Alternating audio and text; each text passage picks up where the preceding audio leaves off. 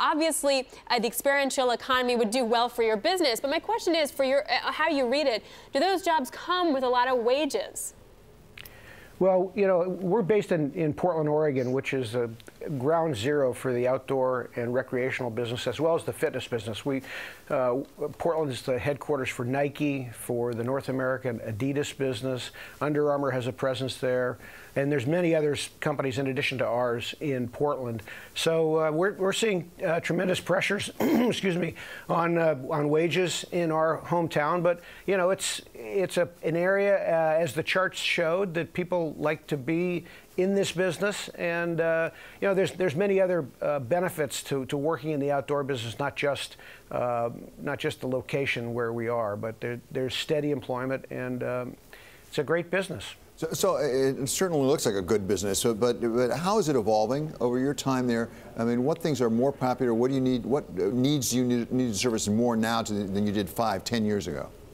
Well, you know, I noticed earlier in the segment you talked about the business in China, where we have a much more rapidly growing business than many others. And it's based on the fact that the Chinese government wants to dominate in the winter sports in the Olympics upcoming. So they plan to open 300 ski areas in China over the next several years. And the Chinese consumers are looking to the West for what kind of apparel should they be wearing, what kind of footwear should they be wearing, and what, you know, how can they emulate the Western sports scene. And so that's been great for our business, as well as our business in Europe, which has been quite good. You know, in Europe, we have a different competitor in every local market. We don't really have a large, growing pan-European competitor. So those markets have been quite good for us. So about 40% of our business is outside the U.S. And again, it's the outdoor business and the fitness and athletic business really looks to America as a leader.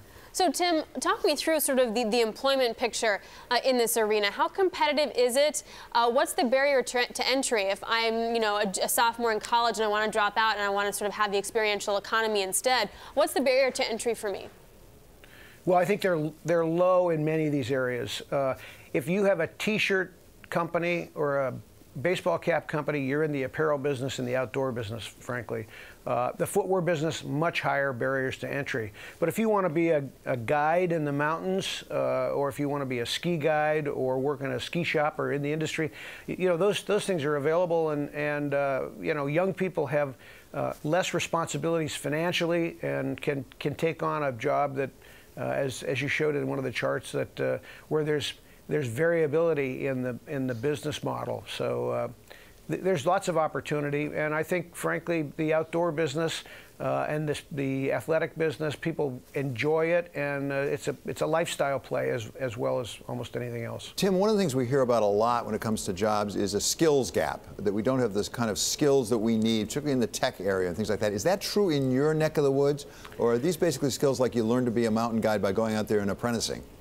Well, you know, mountain guiding you learn by doing this stuff and being a fit human being. But when you're running a business as we are, it's in addition to having those kind of requirements from an understanding standpoint, you need to be able to have the ability to mine the data that exists to say, okay, we may want to offer this particular style of garment, but what color does it need to be in? What's our sizing scale? Where does the merchandise need to be? Who's buying it?